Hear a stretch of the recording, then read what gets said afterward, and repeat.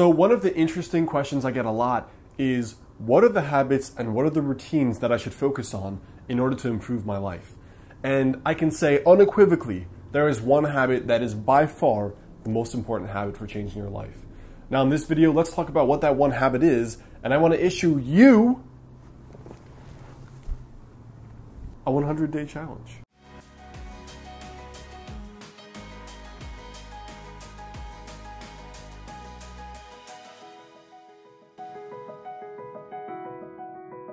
What's up guys, Alex Hine here, author of the book Master the Day.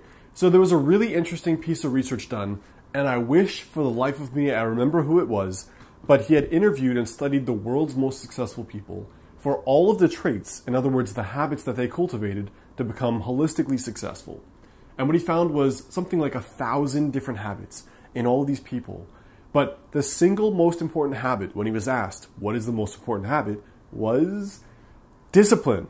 Self-discipline, because discipline is what makes all the other habits work, right? Anyone can know what to do to change their life, but if you don't do it over literally years, then that change won't happen.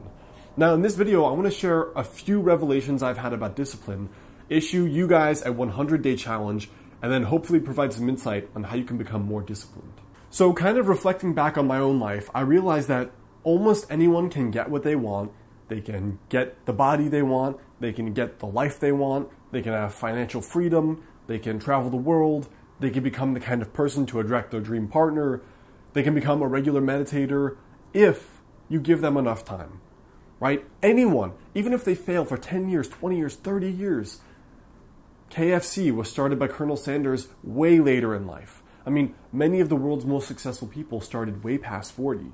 And so I believe if you give anyone enough chances, at some point they'll get it right. But most people quit. And so that is where self-discipline comes in.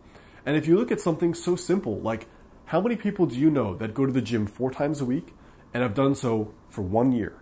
Not 10 years, not 50 years, 1 year. Not that many, right?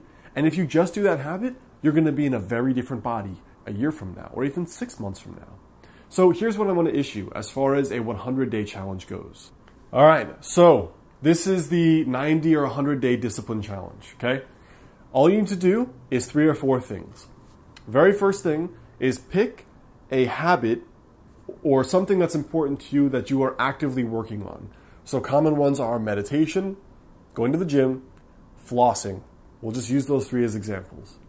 And then what I want you to do is start with, let's just say meditation or the gym, start with 5 minutes. That's it, just 5 minutes. The third ritual is you're going to add 1 minute every time you do it. And the fourth, or the third here, is that you're going to ignore how you feel and you're just going to focus on the direction you want to go in your life. So this is very different than some of my advice. The whole point of discipline is valuing the goal, the future you want to create, more than how you feel right now.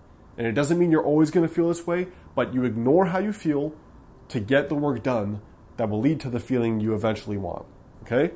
So that's what I want you to focus on. So for example, when I moved back from China in like 2011, my buddy Jeff and I, we were both into meditation, but neither of us had the discipline to meditate like 2 hours a day. So we did this 100-day meditation challenge, this 100 days of meditation, and it's in my book, Master the Day, and we started with 1 minute of meditation on day 1. And every single day we added 1 minute of meditation until day 100, which was 100 days. So that's a lot of meditation. And what I find is that at some point it's easy, and then at some point you're like, crap, 40 minutes is a lot of meditation. Like, where do I fit that in? But the point of discipline is the most important skill for success, because when it's cloudy, I don't want to do anything. When I have a cold like now, I don't want to do anything. Definitely not these videos. When things are not going well in my life, I don't want to do crap. And yet, the reason why I'm almost never been derailed in the last 5 years is because I've cultivated my own personal discipline to such a high level that like I haven't missed a week in the gym besides when I go on vacation, probably in 7 years, maybe 10 years. And these videos are out every single week with not 1 week missed. These are not things that I always want to do, but after a while they become effortless. And the point is that when you cultivate discipline in your life, you become more driven by the alignment with the direction you want to go in rather than how you feel right now.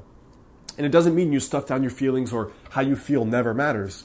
That would be a crappy life where you never felt good. The point is, it may not feel good now, but in 20 minutes, you might feel great. You might feel great right after you do it. And I very often do personally. So if you try this 100-day challenge, you start with meditation, or you start with a 5-minute walk around the block, or you start flossing 1 day a week, you're going to realize, number one, that wasn't so bad. It was that start, like that inertia you had to overcome. Just like I talk about in the 3-second rule video that I filmed before. I'll link up at the end. But the point is, alignment with your goals is more important than how you feel right now. So I hope that video helps. Before you go, I want you to leave a comment there below. Let me know for you, for this discipline challenge, what is the habit you're going to be working on? Comment there below. All right, guys, I hope that video helped. The best way to stay in touch, of course, is to grab the free weight loss and personal development challenge at modernhealthmonk.com/YouTube. You can also check out the last videos here and the 3-second rule video right here. And again, that weight loss challenge is in the description box there below.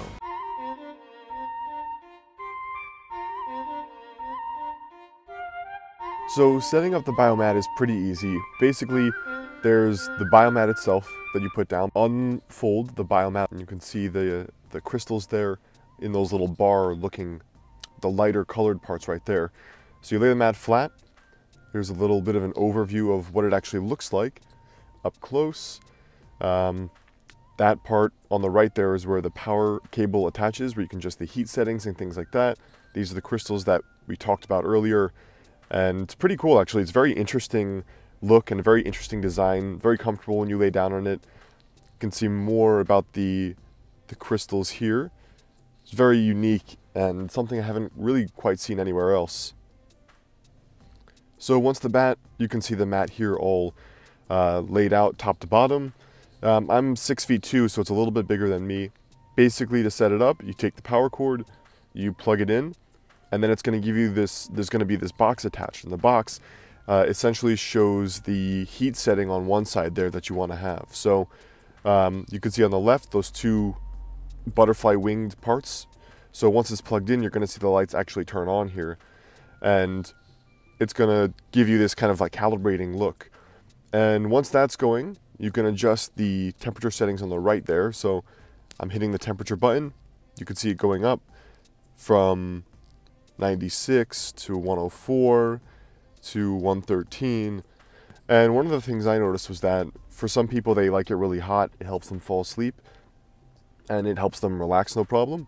And for other people, it's just too much. So it's cool to play with the temperature setting there. There's also a timer part, timer duration, so 2 hours, 4 hours, and so on.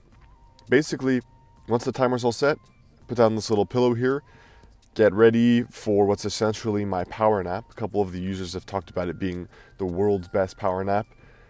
Lay down, throw a little blanket on yourself, and then for me, I would do it for maybe 15 to 30 minutes in the middle of the day, kind of like a quick little recharge period that can help me build up some energy where I don't really have time to like sleep for 1 or 2 hours, or I don't really have time to actually take a proper nap, or if I slept poorly the night before and, you know, now there's just no way for me to recover that energy and I'm not really interested in drinking a whole bunch of coffee.